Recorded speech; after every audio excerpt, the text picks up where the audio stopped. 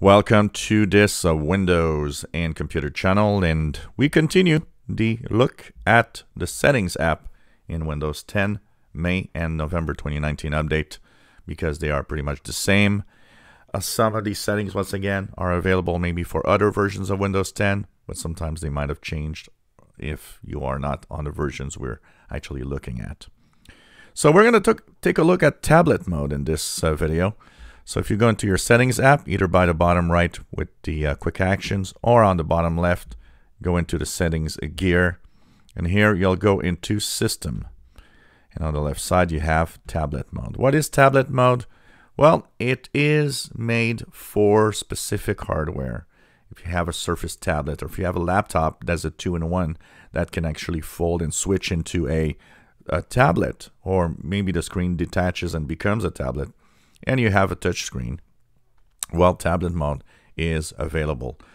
The reason for tablet mode is that the desktop mode is not really fit for any touch-oriented device. So what happens is often the buttons are too small, or they're not working like we want, and touch is not necessarily the best in that situation. So of course, that means tablet mode is available. Now, by default, the computer actually recognizes your hardware and switches depending on what you do.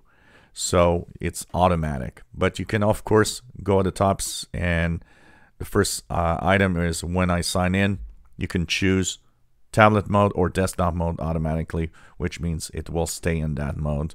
And if you use the appropriate mode, it will, of course, have the possibility to ask you before switching, or switch without asking, or just don't do anything without asking. So you have all of these options available. And finally, you have hide app icons on the taskbar and tablet mode. Automatically hide the taskbar and tablet mode.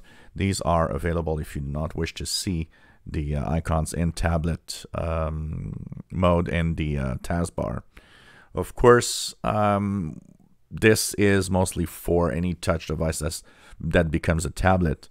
But in some cases, you might want to use it in some laptops that have touch screens, for example. It could be a useful way of using your PC also. It depends on the device that you have, basically.